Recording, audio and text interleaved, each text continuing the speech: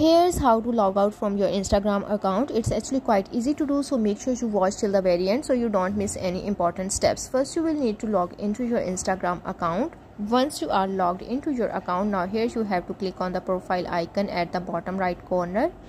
Once you click on it, now it will open this interface. Here you have to click on the hamburger icon at the top right corner, then click on the settings, and here you have to scroll down. Then click on the logout and again click on the logout option to log out from your account. So that's how to log out from your Instagram account.